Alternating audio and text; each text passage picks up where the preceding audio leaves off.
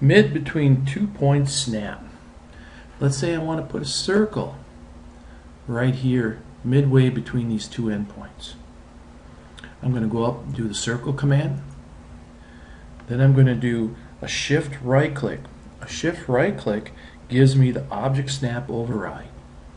Then I can do the mid between 2 points. It'll ask me for 1 point. Ooh, I need to have the endpoints on. So I could come down here and I can pick on this. I can right click and say I want endpoint, and I'll come and pick on the one endpoint, and I'll pick on the other endpoint. Now it's found the mid between 2 points. So I can just pick my circle and away I go.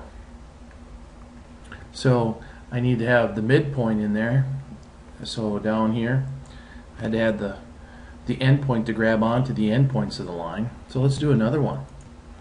I do a circle, do a shift right click to get to my object snap override. I want to select my mid between 2 points. I have to have my endpoint to grab onto the endpoint. There's one, there's two, and now there is my circle. Alright, let's make it a little bigger. Bam, and now I got it to the center point is at the midway between those 2 points.